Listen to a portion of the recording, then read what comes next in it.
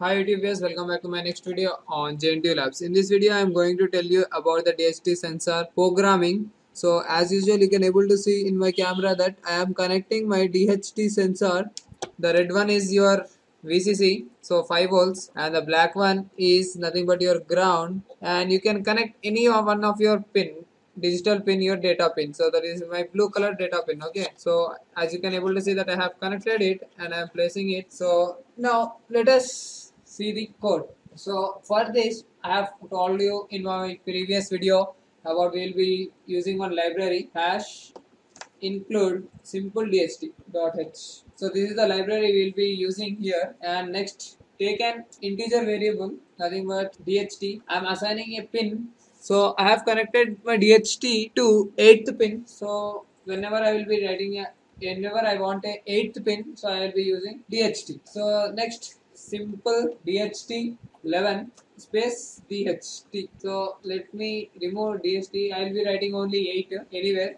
So simple DHT11 and DHT, that is nothing but your function starts there. Okay, that's the reason we have to write it. So next your semicolon here. Next let us begin our serial monitor. We will be seeing what the values it is giving. Okay, that's it. Serial dot begin. So we need to see what is the temperature and humidity. 9600 is my baud rate. And next let us go here and let us take a float variable or an int variable. Let us have an integer of temperature tem, that is I am assigning it to 0, and then let us take one more variable int of humidity. I am assigning it to 0 again here also. So next I want to read the data of digital nothing but DHT, and then I want to store in these two variables. Okay, so for that you have to write here this, what is the name which you have mentioned here, DHT dot read brackets open. I want to read to for pin number 8, right? I want to read the data from pin number 8, and then I need to store it in temperature temperature. Okay, and also I want to store humidity also GT, and remaining things I want nothing I require more than that. So because it is a continuous process, as I have told you, 40 bits it will be coming continuously. So it will be converting and again it will be storing. So remaining bits I don't want. Remaining the bits which are check bits, which I have told you, right? Last we will be getting a check bits also. Temperature, then humidity will be getting, and then check bits also will be getting. So remaining bits I don't want. So null, I don't want it. I am placing it as null. Now what I want to do, I want to print it in serial monitor. Serial dot print, nothing but I want to tell temperature is serial dot println temperature temperature. Okay. Similarly, humidity we require. Let us copy the code. Let me place it, and we'll replace the temperature with humidity, and here also humidity. Okay, so that's it. I want to, since it is printing continuously, I am giving some delay of 1 second. Okay, we can give delay of anything, but just I am giving the delay of 1 second. Then after 1 second, it will be printing my temperature. So that is a simple code. Let us verify the things. I don't want to save it, so it takes some time. As you know, my video in my previous videos also, you have seen that it takes some time for checking and then uploading it. So let us check it.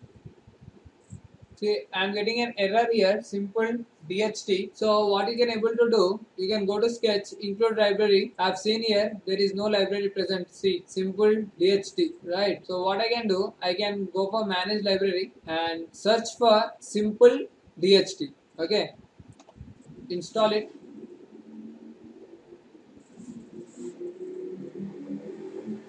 Close it. Copy all the code.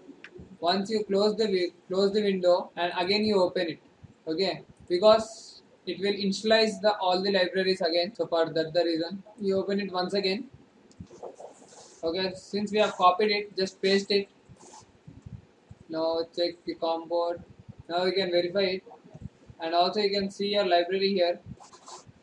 Simple DHT, right? We have your simple DHT here. Okay, you can take your char also. I take byte. Byte will be very easy. Okay, no problem. So let me upload the code. You can write int, char, byte, integer. It stores how many bits of data. Char, it stores how many bits of data, and then byte, it stores how many bits of data. It's all depends upon the how you are storing the data. That's it. Okay, that is the thing. You can write byte. it bytes it will be storing. So if you get any problems, just comment below. Okay, you will be facing this kind of problems in your Arduino. Then you need to include your libraries or do something like that. If you are still facing any problems in your coding part of this program, then please comment below. I'll be helping you for solving it. Okay,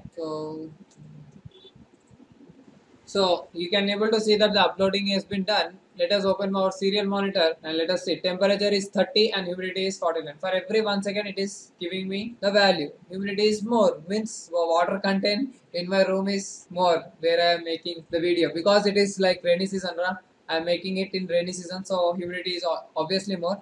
And temperature is 30 degrees Celsius, that is a normal. So you will be getting accurate values plus or minus 2 degrees you have seen there in my first video. So this is what we will be getting temperature and humidity by using the DHT module. Simple DHT.h is the header file which you have to include to get the output of the data. Remember friends. For more videos, please share with your friends and subscribe my channel, and please comment below if you like the video or you dislike the video, why you dislike the video, and what are the things I can improve in my video. Thank you for watching this video. Hope it is very helpful for you. Thank you.